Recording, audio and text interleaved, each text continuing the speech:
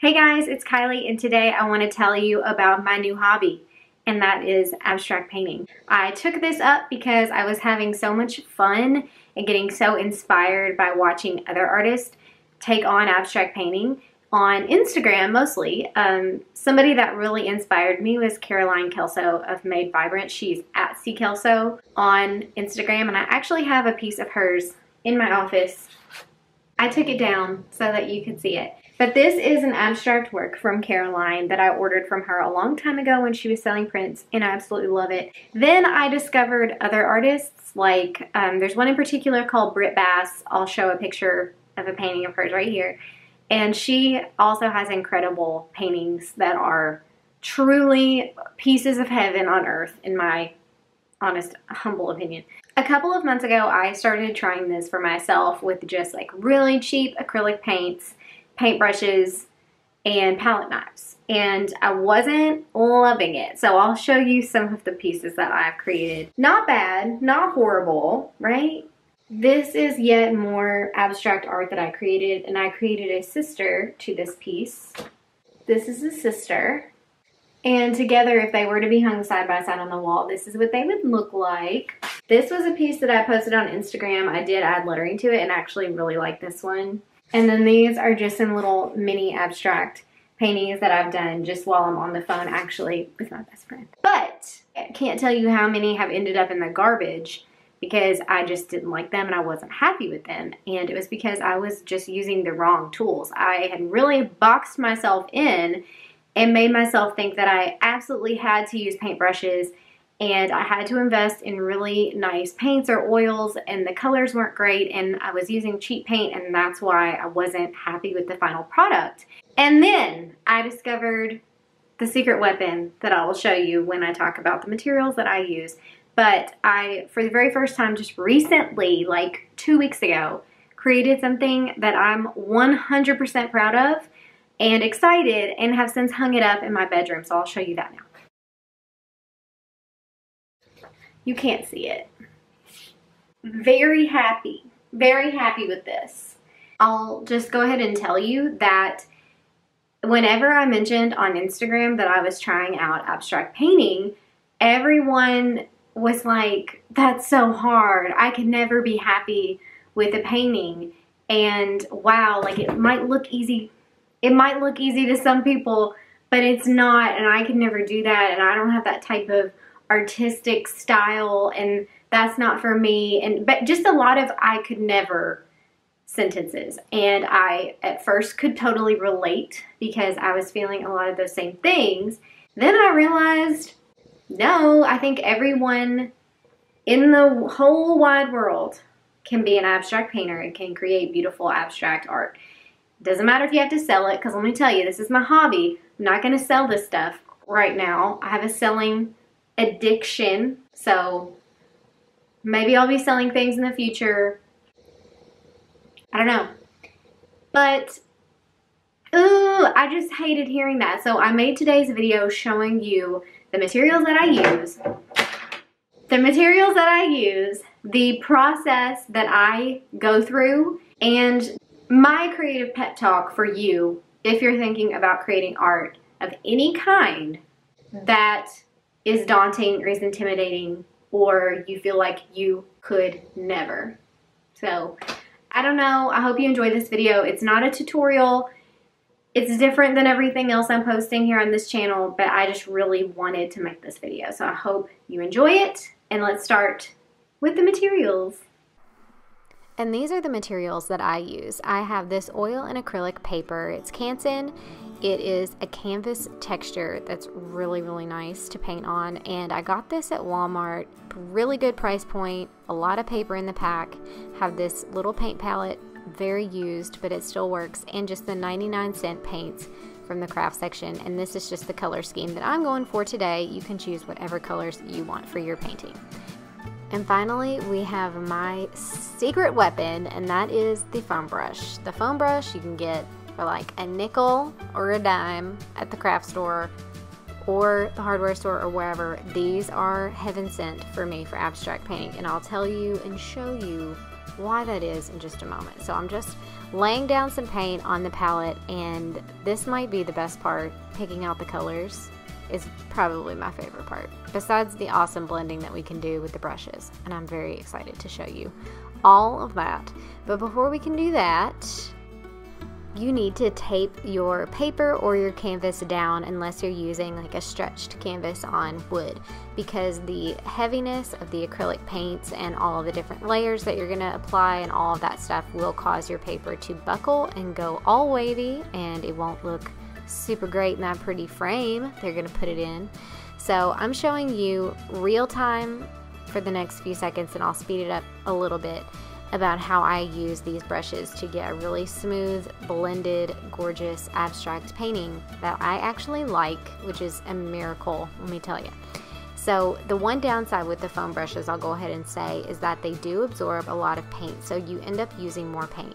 But in my opinion, it's worth it, because I don't have the magic touch with a paintbrush when it comes to creating abstract art. I've tried palette knives and paintbrushes. I paint a lot with my fingers too, which you'll see later on. But so far, these foam brushes are really the ticket for me when it comes to creating a blended look. And there are a lot of different abstract styles that you could try to emulate. And for me, the ones that I'm drawn to are the really soft, blended, pretty pieces that are just perfectly blended. I can't say blended enough, clearly, but I just couldn't achieve that with a paintbrush. So I have a couple other notes taken down here, because this isn't very much a tutorial, it's more of a pep talk, because acrylic abstract painting has kind of changed the game for me. It's definitely changed the way that I look at art and the way I look at myself and patience and all of that stuff. So I'm going to get cheesy on you, but it's going to be informative and educational if you're interested in taking up abstract painting as a hobby like I have. So the first thing is that you need to experiment. And like I said, I experimented with several different tools before I found foam brushes, which are my go-to tool. Some people like paintbrushes, some people like palette knives, some people like, I don't know what people like, but it's up to you as the artist to figure out what works best for you. So experiment, try different things, use different colors, all of that stuff. The second thing is you have to push through the ick and the crap, because 9 times out of 10 you're not gonna like how it looks, because we're our own worst critics, and you have to push through and you have to keep making and keep creating anyway, because it will get better. And I can say this from experience, because I created a lot of really bad abstract art, let me tell you, before I kind of honed in on my process. Gotta push through it. The third thing is patience. Acrylic abstract painting, especially if you're using oils, because man, oils take forever to dry, but this takes patience, because not only do you have to wait for layers to dry, but you have to be patient with yourself when you're creating. You have to know that maybe this will take me 15 minutes and I'll come out with something that I like. Maybe it'll take me an hour, maybe it'll take me a couple days. I have a humongous canvas that's now hanging in our bedroom that's like 2 by 3 feet, and it took me a month to finish it, just coming back to it and adding things to it and being patient and knowing that I wasn't going to stop until I liked it. So patience is key. The next thing is layers. With anything, with lettering, with painting of any sort, you have to have layers. So don't expect your first layer to be the final layer, the perfect layer. Don't even expect your second or your third or sometimes even your fourth to be the perfect final layer. You have to keep adding layers and keep giving it your love until it looks good. The fifth thing I have is that imperfection is encouraged, and imperfection is beautiful, and we'll always see things that we do as imperfect. So I think it's important to start looking at imperfection as beauty, and then you'll be a lot happier with the things that you do. And then the final thing is that nothing is final. You can always go back and add to it and change it until it's something that you're happy with. So don't get too discouraged with any kind of art that you're practicing, because it will get better if you put your love and your heart into it. It's so cheesy, but that's my little message. While I let that painting dry, I went ahead and just started creating another one so that I didn't waste paint. And this one is definitely much more blended and much more soft and relaxing in appearance than the other one, and I love it. So this one was also created, this took me about 10 minutes. I'm a fast worker with anything, so also don't think that you have to do something in 10 minutes, because I just happen to be kind of a speed demon when it comes to any and everything.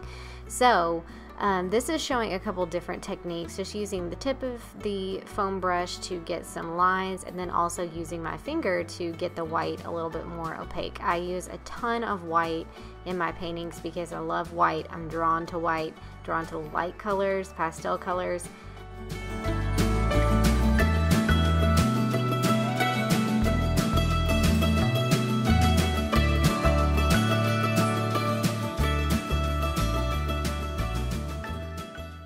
So if you're wondering what happens with the paintings after I'm finished with them, there are a couple different things that I could find uses for. I'm planning on giving a lot of the paintings that I'm excited about as gifts to friends, not even Christmas gifts, just pop one in the mail and send it to somebody, and hopefully it makes their day. I'm working on a few of those right now. Oh my gosh. If I ever do want to sell them, I'm scanning every single one of them in using my Canon printer. It has an amazing scanner, and I'll show you what a few of them look like. So this is what one of them looks like. This is another one, and a third one. These were three that I was very excited about, and I can even pull them into Procreate and letter on them if I want, and then make prints that way. So there are a lot of options. Sky's the limit when you're creating art that you like, that makes you happy, and that fills you up and satisfies you, and there's no pressure. And I'm loving it, like loving it. It's made me more excited about lettering and other types of art in general. So I hope that you all have enjoyed today's video, as different, kind of chaotic as it is. I hope you've enjoyed it and got something out of it. So leave me a comment and tell me yes or no. Are you gonna go out, buy all the foam brushes and all the tools and all the 99-cent paints and try out abstract painting? I want to know. So I'll see you guys next Monday with another YouTube video.